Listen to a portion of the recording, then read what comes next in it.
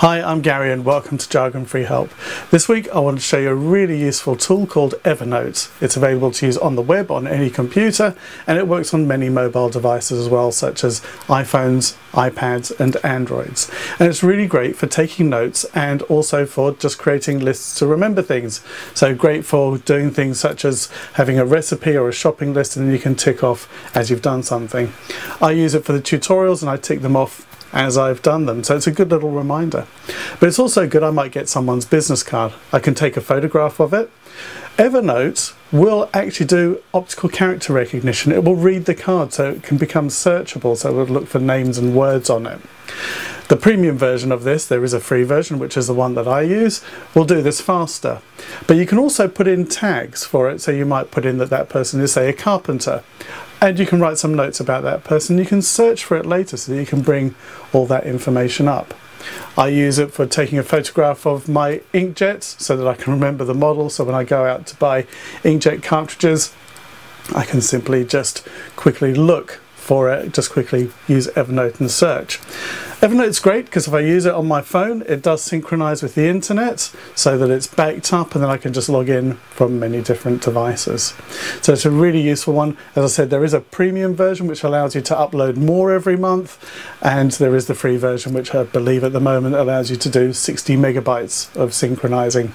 But for me that seems to be enough, but I might get the premium version. You can go to their website to see more about this. It's called evernote.com, and they've got some useful tools there as well, such as if you wanted to take a clipping from a website, they've got a web clipper tool, and then that becomes a note as well, and you can tag it up and write any notes in there, and again you can search for it. So really handy.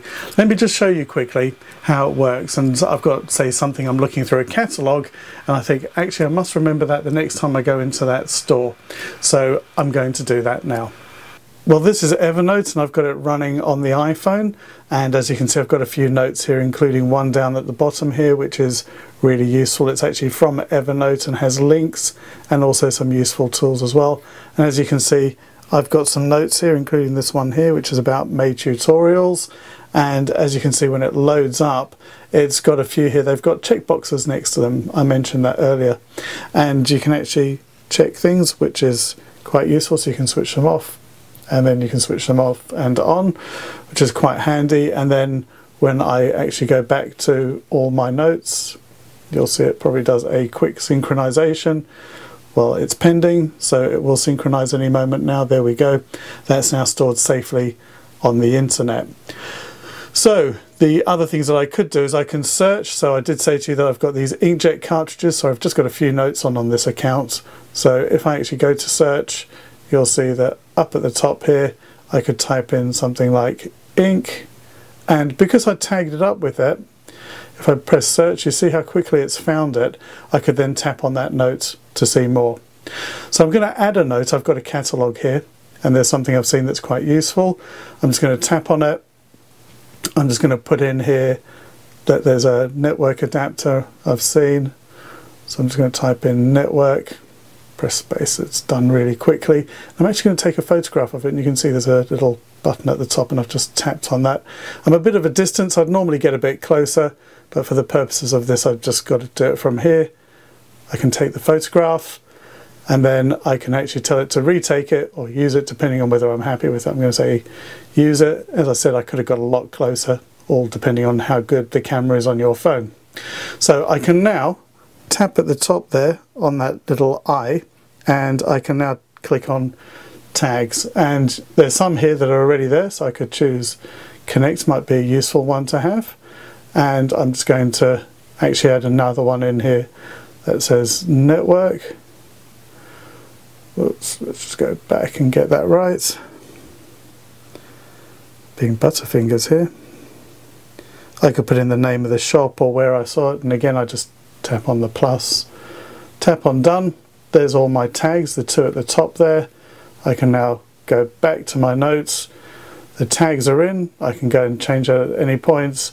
Hit done again. I could write some stuff in there as well.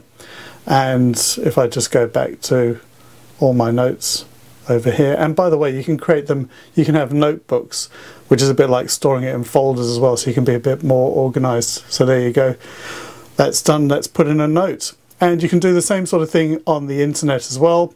And there's a web clipper and stuff like that. So just a really quick look on the internet, and you'll see there are all my notes. They're all synchronized up together, and you can add things here as well, so you can actually amend them. So let's say I did have a business card or something, I took the photograph, write a little bit in, but then I can get back to my desk where I'm not fiddling around with the phone and write something in there properly. As you can see, it's really easy to use. It works on many devices, it works on your computer, and again, it just synchronizes up wherever you go. Take a look at it, it's free, no harm in trying it out. And I have to say, what I really do like is when I go shopping, I can tick on all those things to say that I've done that shopping as well. And my wife uses the same account, so she can also tick off on that list. So really handy stuff. Go and try it out, evernote.com.